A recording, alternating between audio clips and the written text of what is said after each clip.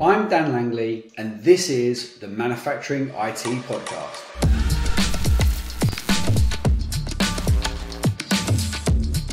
In each episode, I speak with the key people of influence within smart manufacturing. In each conversation, we unpack and dissect all things Industry 4.0, from technology and trends to the ever-evolving digital manufacturing landscape. Let's get to it. Hi everybody, welcome to the latest episode of the Manufacturing IT Podcast. I'm joined today by Avner Ben-Bassat, the CEO and President of Plataine. Avner, welcome to the podcast. Thanks, Dan. I appreciate it. It's great being here. Yeah, no, my pleasure, Avner. And look, I was really excited when we came across Plataine as a company. You know, you and I have got quite a few connections in common, and the more I've looked into the company, the more it looks really interesting, especially with the explosion of AI and all of the advanced tools for smart manufacturing now. So it'd be great to learn a little bit more about yourself, a little bit about Plataine. So feel free to introduce yourself, Avner. Oh, it's a pleasure. Well, again, I'm the CEO of Plataine. We're a software company. We specialize in AI applications for manufacturing optimization and automation. It's great being here, Dan, and you're right. There's a lot going on. I think the industry sees a lot of inherent challenges. It's always been complicated to run manufacturing. I think in many ways it's getting more and more complicated. Product mix is changing, a lot of movement. We see a lot of issues still with supply chain disruptions. It's very hard to get good people. So all in all, it's very challenging. And what we're finding is, yes, technology can help, and we're very proud to be part of this bigger world. Yeah, it's a really interesting space in the manufacturing. Obviously, there's the explosion of digital transformation and everything turning to the cloud or digitalizing most of the process and operations. But obviously, that's been accelerated and even exacerbated with the last kind of 3 or 4 years with COVID, the supply chain challenges, the geopolitical, the economical challenges, that the list goes on. But Avner, maybe you can kind of tell us a little bit of a background into who Plataine are, kind of a bit more about the company, the origin story. That would be a good place for the audience to learn a bit more. Oh, for sure. So, we've been at it now for a good number of years, and really from day one, we are I would say a very good, interesting combination. On the one hand, of manufacturing people, knowing the problems, knowing the challenges, knowing really how difficult it is to run a smooth and profitable operation. And on the other hand, techies, software engineers, AI experts, algorithmic experts, mathematicians, and so on. So, I'm very proud of this combination, understanding our customers' problems and also the ability to develop solutions. So many of us, either of us came from different backgrounds, and it's a good mesh. Now, what is it that we really do? We try to help our companies become more efficient. Yes, we bring AI, and I'm always very proud to talk about it, but at the end of the day, it's about the business value. How can we help our customers do a better job? Higher throughput, less waste. There's a lot of talk now about sustainability and reduction of carbon footprint. So it always comes down to business value and metrics.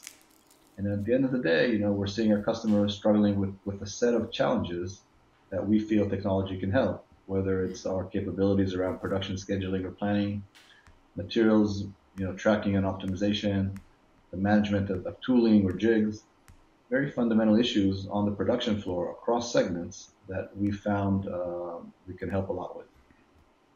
Yeah, and I think it's a really interesting space. Like, correct me if I'm wrong, you've been CEO and president for 15, 16 years with the business. So I guess you've seen a lot of change in the industry space, and companies may be more keen to adopt technology, but obviously wrap in the business case very closely to that. Talk us through a little bit, Avner, about some of the kind of changes that you've seen in manufacturing over that 16 years in Plataine, but maybe also before that, if you can. Yeah, gladly. It's been, first of all, an amazing, looking back, let's say the last decade or so, really amazing. A lot of dynamic movement. Certainly COVID somewhere in between, really accelerating the trends. Digital transformation, well, there are a lot of terminology that has come and gone. Everybody remembers Industry 4.0, digital transformation, AI, IoT, and a lot of these are maybe big messages or new technology evolutions. But I think what's most amazing is that to see it all come together you know, technologies such as IoT, cloud, and AI really finally coming together and completing the puzzle to serve the digital transformation, to serve the Industry 4.0 initiative. And it took a few years to come together, but now I think it's clear to most people out there, certainly the market leaders. At this point, most companies see this as a necessity, strategic need to stay ahead of competition, to be competitive, to be profitable. And granted, it never got any easier, right? It's just become more and more complicated. We see this everywhere we work around the world, Europe, North America, South America, Asia, etc. We see this across segments. Really, it's amazing to see how technology can help. Granted, looking back, there was always a bit of hesitation. What's this cloud thing, or what's IoT and AI? Really? I mean, are the machines taking over? Well, hang on. One thing at a time, right? These are effectively tools that can help us run better factories. And now that people see it, the next question is, okay, how do I harness this best? How do I adopt it? How do I manage the change? But these are obviously the next questions to address. Yeah, and I think one of the things that I found really interesting, so I've been in the space for the last kind of 10, 11 years or so, predominantly around that IT-OT convergence, and MES has been a big part of what I've done in this space. And so the thing that I find really interesting is how the buying mentality, the project ownership has changed. And so we're seeing many more CIO roles, chief digital officer type roles. Where would you say was the sweet spot for like a business leader within a manufacturer to use Plataine? Who are the kind of stakeholders that would be your target demographic, say? Right. Oh, it's a great question. I think we should separate here perhaps, the big from the small organizations. And at the end of the day, there needs to be business value, operational value. With the small organizations, the GM really does everything. And this is the person that, on the one hand, sees the challenges and feels the urgency to address them. But typically, this person, he or she, will have a lot of very good lieutenants that can help him or her in the process. IT, definitely. Planning for sure. Engineering, and it's always a team effort. But eventually, how do we run a better operation? When we look at larger organizations, you're absolutely right. We see kind of this new role emerging. Chief Digital Officer, by the way, Chief AI Officer. Oh, wow. I haven't seen that one yet. Yeah, we're seeing that more and more. But these are, first of all, experts, but they're more cross-functional. And their role is to really accelerate the adoption of these technologies, per se, really with the understanding typically of the board or management that it needs to happen. But a chief technology officer would have a very wide spectrum of goals and ideas, and typically we partner with them. They champion the cause. Perhaps they bring us to the operational folks, but then we're back in the small business scenario. Eventually, there's a factory GM. There needs to be business value. There needs to be operational improvement, and at that point, the technology is not really the main focus anymore. Yeah, it's the actual solving a problem.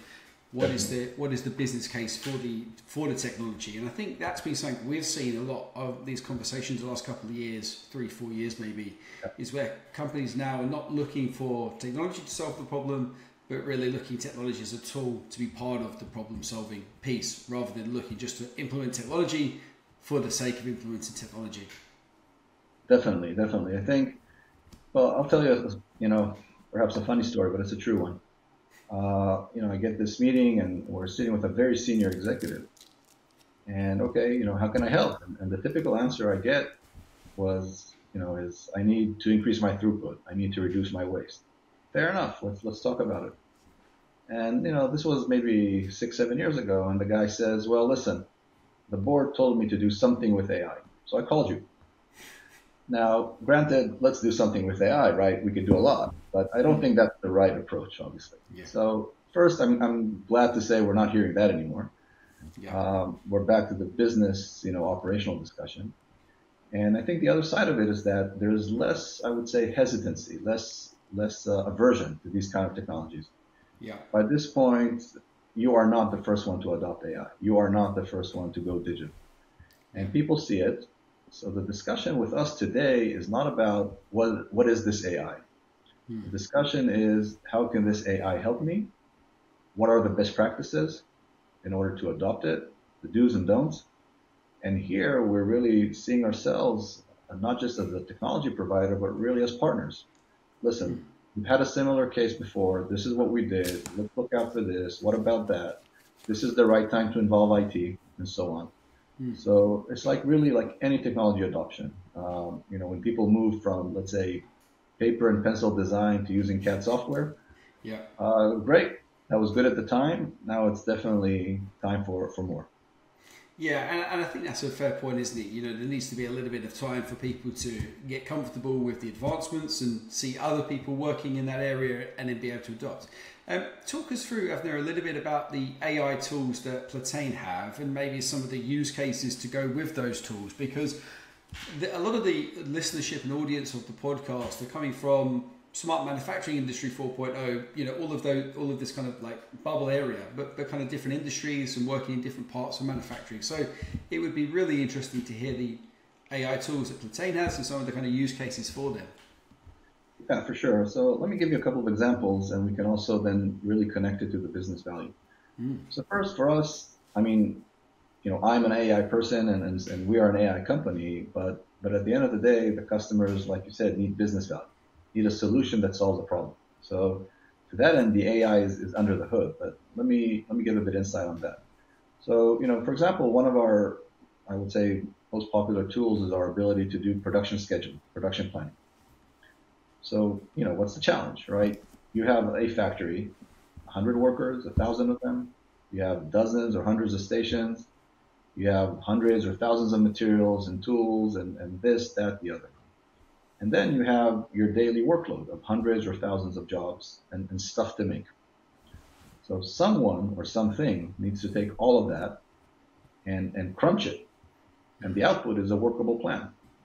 Who does what, where, when, with what time.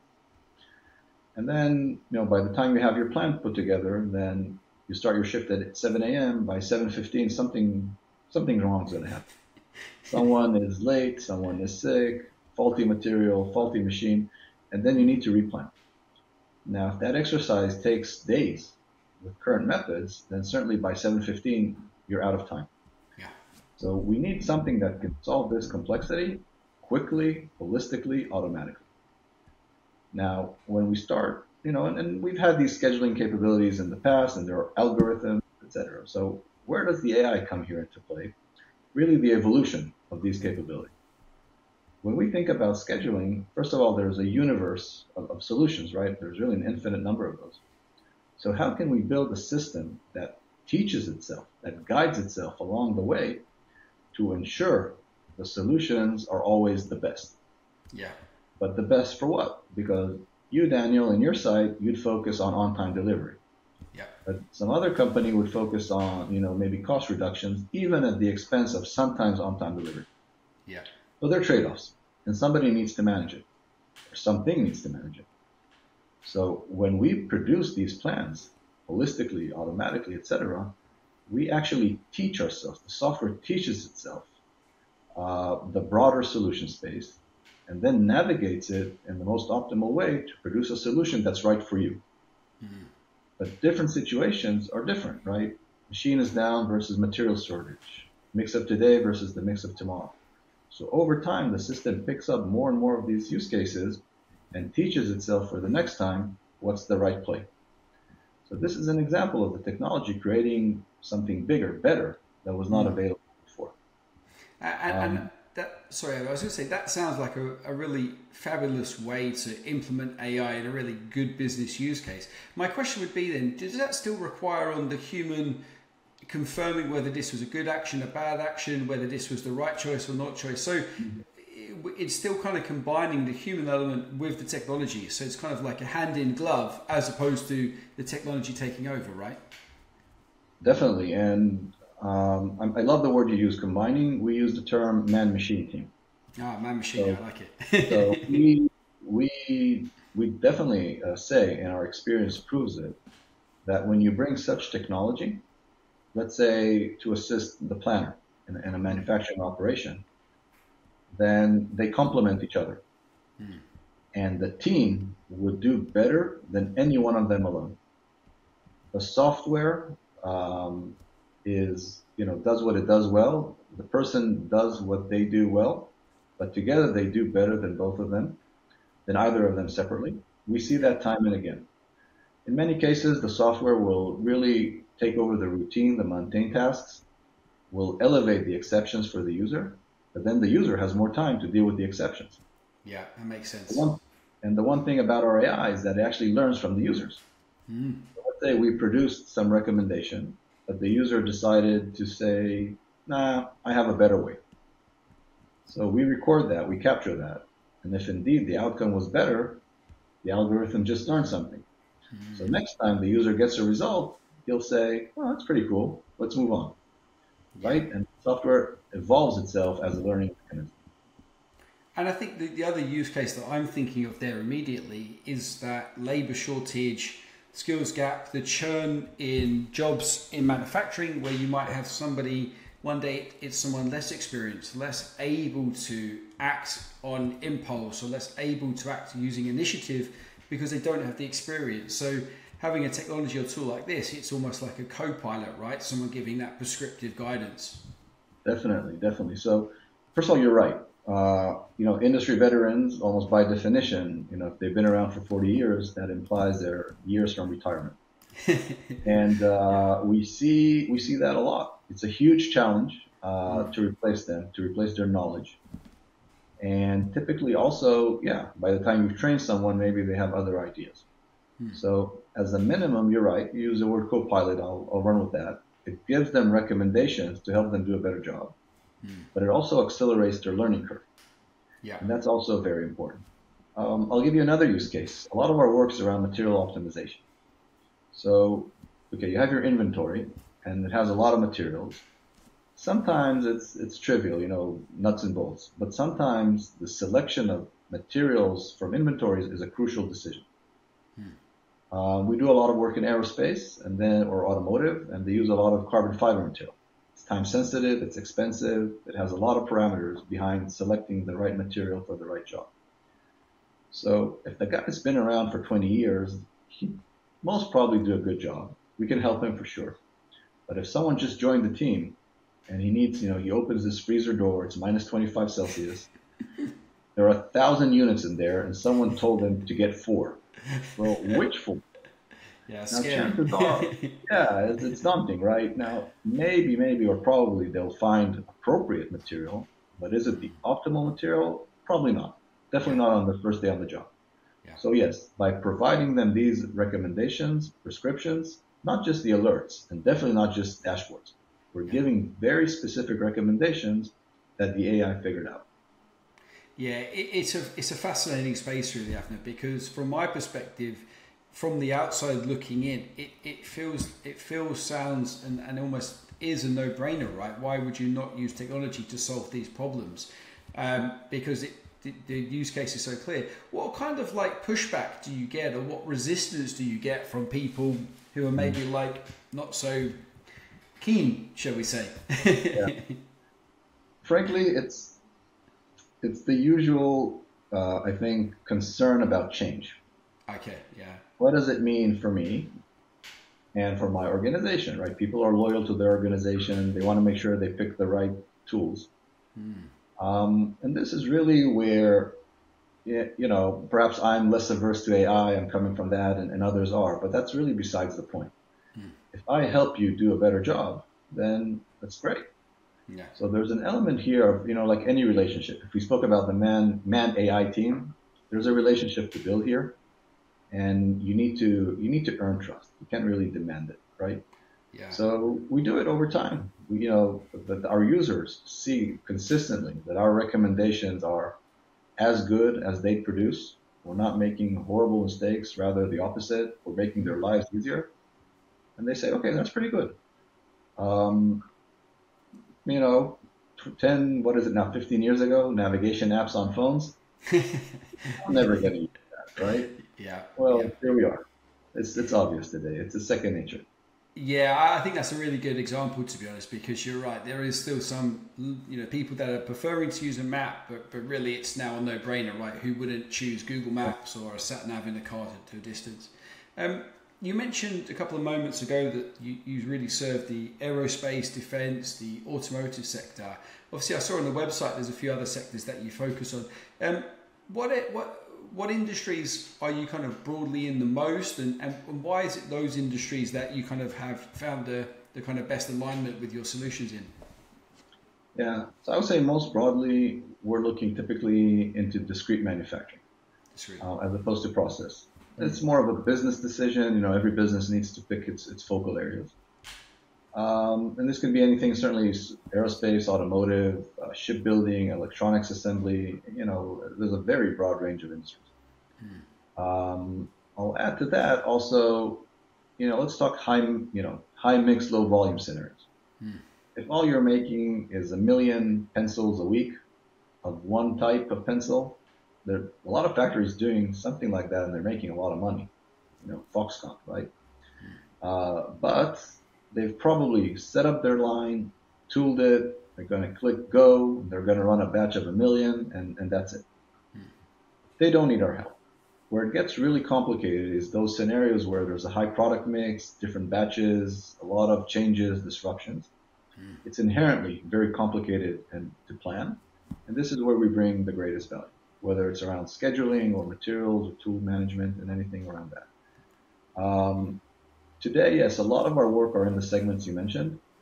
That's also, I think, part of an evolution of business. How do you expand?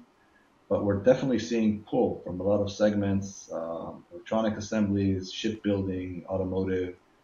There are a lot of similarities whether you're making an airplane part or a car part or a part for a freight ship, etc. Yeah. At the end of the day, it's very similar challenges that our technology addresses very well. Yeah, and I think a lot of what I'm seeing, so I'm coming at it from a recruitment perspective out there, and we cover most different industries and most manufacturing verticals.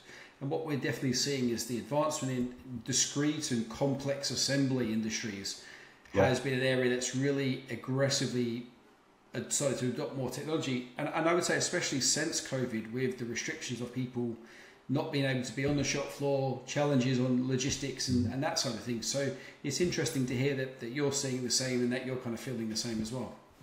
Yeah, for sure. It's very difficult. First of all, it's an inherently difficult process. Right? Yeah.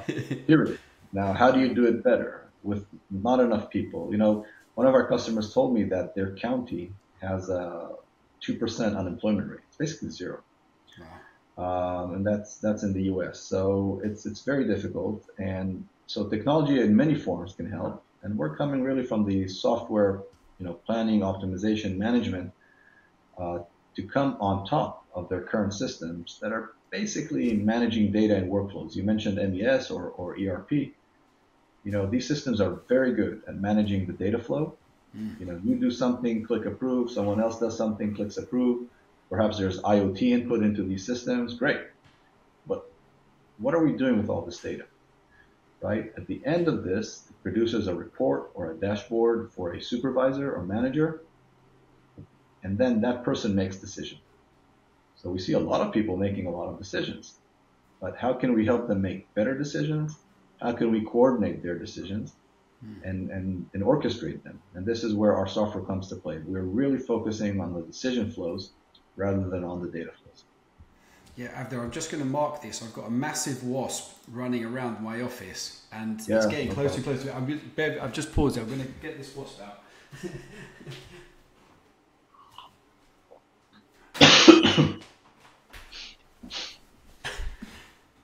Okay, we're back. So this will obviously be edited out, but that wasp was massive and it kept running right by my ears, and so I was getting scared. Where are you based, Daniel, by the way? I'm in London, in England. Okay. Yeah, so we finally got some summer and it's brought out all the insects. I was actually at a match. I was at the quarterfinals with Switzerland. Oh, wow, awesome. It was a lot of fun, and the right team won, but anyway, don't want to rub it in. Yeah, no, fair enough. Let me hit this and we'll get back to it. Yeah, go ahead. So, Avner, with that, I mean, from one of the questions I was curious to see is like, obviously, AI, AI in the kind of general population became a big thing in 2022, 2021, maybe forget exactly when, with the explosion of ChatGPT. And appreciate you guys and yourself have been in the AI space and really using AI tools for a lot longer. But I want to kind of get you to look at the crystal ball now and go the other way. Where do you see kind of manufacturing moving and some of the kind of technology advancements in the next kind of 3 to 5 years? We've seen what's happened lately, but where's the kind of 4, 5, 6 years crystal ball type thoughts, Avner? Yeah, I think we'll see massive adoption of these tools and technologies up to a point where they wouldn't even notice that it's AI. It's kind of a no, second nature. The chat GPTs of the world, the language models, LLMs, obviously are now, I want to say, almost common knowledge, not even if not everyone is using them. Bear in mind, the younger guys coming into the workforce are definitely using them. Yeah. But at some point, it's going to become a given. Like, let's say Google search is very natural today. Yeah. I see that with the trends in workforce, with the trends of adoption from corporations, and with the maturity of technology, ours as an example, but others, I definitely see dramatic adoption, and this is where it's going. But we also see integration of technology. Speaking of ChatGPT, right, and the others, obviously very good for conversation, writing text, etc., etc. But how can we put it into a manufacturing space? So it speaks English very well, but does it know manufacturing? Not really. Does it know the ins and outs of our factory, Daniel? Let's say we're colleagues, and I'm telling you, hey Dan, let's grab some coffee by the big blue machine. So you know what it is, I know what it is, but the ChatGPT inherently won't. So this is where you see integration with our data models as a specific vendor, knowing the ins and outs of the factories. We have the full factory digital twin because we're running schedules for it, and we integrate it with the LLM. And then let's say, Daniel, you're the supervisor. Good morning, Daniel. This is your AI talking. I've run the schedule. Looks great. You're on track. You're on time. Good luck with your day. An hour later, listen, something's brewing here in station number 4. We're predicting a bottleneck. I can either reschedule the job or accelerate the material consumption. What would you like me to do? Let's reschedule. Okay, done. Now, the ability to dialogue is in the realm of the LLM. Yeah. But the ability to solve a manufacturing problem is in our realm. But you see here the integration, which allows for a very seamless user experience. And this is, by the way, we're already practicing that, and it's actually pretty cool. But we'll see more and more of that coming out to the point where people are just, talking to a system. And again, this man-machine team, at some point, Daniel, you'll say, you know what, leave it with me. I'll deal with it. And then you'll go and then talk to whoever you need to talk to and figure it out. But you've really dealt with the highest exception at this point. So the overall operation is much faster, much more flexible, much more efficient. And you think that's close by in the future, a lot closer than people might assume? I see it as an evolution. Yeah. So this is not an overnight thing, not at a macro industry scale, and certainly not for any specific operation. I think people in companies are going to adopt it step by step. And, in a couple of years, they'll look back and they say, oh, I can't believe we did this. So I don't expect anyone tomorrow to fulfill this vision overnight, but it's coming and it's happening.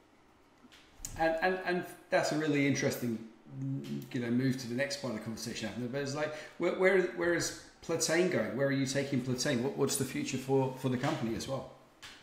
I appreciate that.